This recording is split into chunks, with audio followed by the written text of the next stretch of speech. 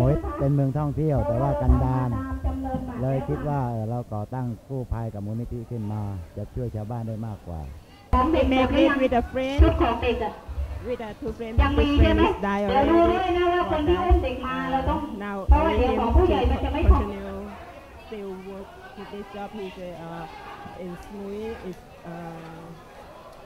บัตรของเรามีตาตั้งของมูลนิธิต่อไปนะ place and have to be take care of them to help yeah แล้วปกติคุณลุงมีงานประจำหรืออะไรหรือเปล่าคะก็ขายอะไหล่รถยนต์เจ้าหน้าที่ที่รับบัตรดูด้วยนะคะรับบัตรดูด้วยนี่ไม่ได้หวังสิ่งตอบแทนนะช่วยชาวบ้านคือรอบเกาะเลยรถชนที่ไหนเราก็พาไปส่งโรงพยาบาลโดยไม่ได้เรียกร้องเงินทองช่วยเขาฟรีสีน้ำเงินมา he help for free he also have own job he like to do this job because he like to help people and to give for free and make you happy Yeah, I've just come over to talk to this guy who's a Samui rescue volunteer, but he's too busy to talk, which is quite right actually. So we'll let him get on with his job. So here we go. This is one of the other ends of the area of the temple area, and it's fantastic because the kids are using this as like a really nice, comfy play zone.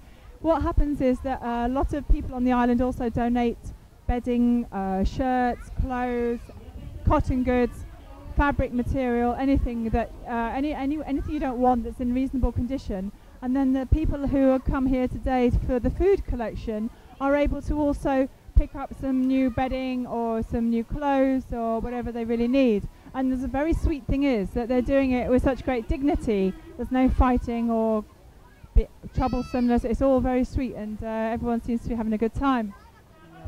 ทำที่นี่ตลอดอยู่ประจำอยู่ตรงไหนคะของเกาะผมอยู่เป็นอาสาอยู่พื้นที่หน้าทนค่ะhe work for 4 years here and he stand by here หน้าทอน place ทำงานที่นี่กี่ปีแล้วคะ5 ปีครับ5 ปีแล้วอยู่ประจำด้วยกันอยู่ศิลางูครับประจำศิลางูตรงไหนคะละไมครับมีงานประจำไหมคะหรือว่ามาช่วยเหลือที่นี่ไม่ก็อยู่ประจำทำที่นี่ประจำเลยค่ะHe work here every day. One of the things that's very dear to our hearts on Samui Life TV and our Community Watch program is to try and impress on people how dangerous it is on the roads here. We've all got lost friends and acquaintances over the years, and it doesn't get any better. It's getting worse and worse and worse. We all know people who would have been alive today had they been wearing helmets, and even last night, every time I go anywhere to talk to anybody, we always talk about somebody somewhere who's died. And these are tally boards that Samui Rescue have put together, and they put them here today. So we can see like a horrible scoreboard of tragedy, really.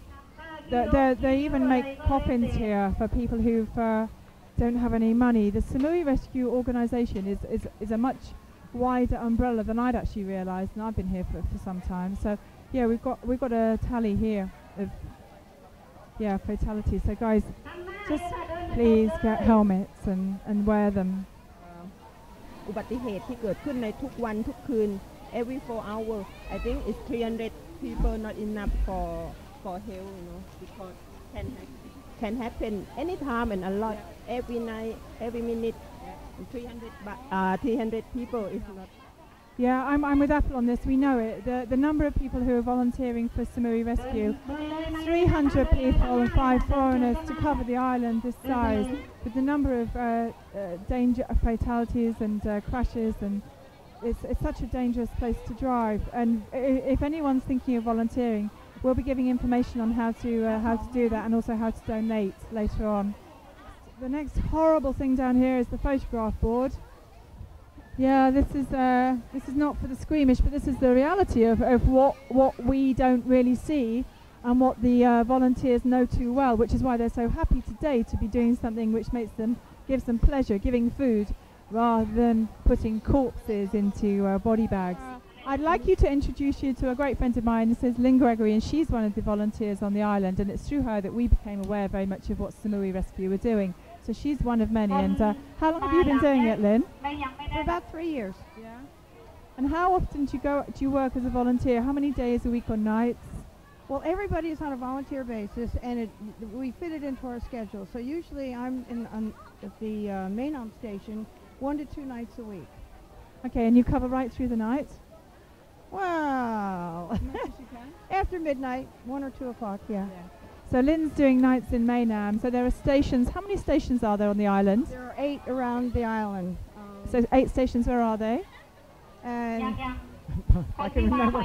But yes, Pailem, Beauport, Mainam, Lamai, Raja, Saket, and 2 in Natan, here at the headquarters and at the Wat downtown. So you're covering the whole island pretty much 24 hours a day with volunteers, aren't you? Yeah, the standby stations are, we have physical or geographical, locations. As I say, I'm out of Mainam. So that goes to the foot of the hill, that goes to Natan, Bangpo area, all the way to Beauport, because then Beauport takes over that geographical area. Lynn, if there was one thing that if you had a very short 4 or 5 things that you could wish for, one maybe being more volunteers, another might be some more funding, what would be the few things that you would say to people about being safe on the island? Well, the number one problem that we have are people that don't know motorcycles and motorbikes and don't wear helmets. And it's very discouraging to scrape up somebody's, head or, off the pavement, because it could have easily been stopped if they had worn a helmet. When I first joined Samui Rescue, I had 2 missions, or one mission with 2 parts. The first one was that most of the Farangs were totally unaware that Samui Rescue exists. And so I took it upon myself to get the word out. It's a wonderful organization, well-trained, doesn't cost anything, we're all volunteers, and yet we need money to do. So the second thing was to do some fundraising. And because I've been around here for quite a while, I was able to make a lot of contacts with organizations, give speeches, and of course most of them have raffles and all that kind of thing. And so we've been able in the last couple of years to generate over 2 million baht. And that's very helpful. I think one of the things that we can do, this is part of a community watch program that we're doing on our channel, and one of the things we want to find a way to do is help find ways to raise money as well, become involved in fundraising activities, so we can let people know what's happening when things are going on and how to become part of all that. Mr. Alan Brewis was just saying that last year there were 1,000 bags, and more than 1,000 bags, and this year there's just not enough bags. There's more bags this year, and even more people are here. I think one thing that we all tend to forget is how difficult the economic situation is, and it's not just people who are, it's not just the rich, it's everyone. Needy people on this island, and this is a great effort. It's not obvious until you get out into the small stories and you see the small villages. So what Alan is saying is that it's not until you get off the beaten track a little bit. We all tend to, we know our resorts and our big roads and Tesco. If you come in from the roads into the small backwaters a little bit, and then people they live very, very simply indeed, and it's very hard for them a lot of the time. Well, it's been an honour to be here today, because I had absolutely no idea what it would be like, even though Lynn had explained it to us. And it's not until you're actually here with people that it all becomes a bit more real. So I hope this encourages you to maybe wear a helmet, maybe encourage your friends to wear helmets, and somehow find a way to become involved in the community, as we will do through Community Watch. Thanks very much indeed for watching. ขอบคุณในงานวันนี้ที่ได้ถ่ายทำขอบคุณที่เกิดเรื่องราวนี้เกิดขึ้นในสมุยในวันนี้แล้วก็หวังว่าทุกคนคงจะปลอดภัยไม่มีอุบัติเหตุหวังว่าคงจะลดลง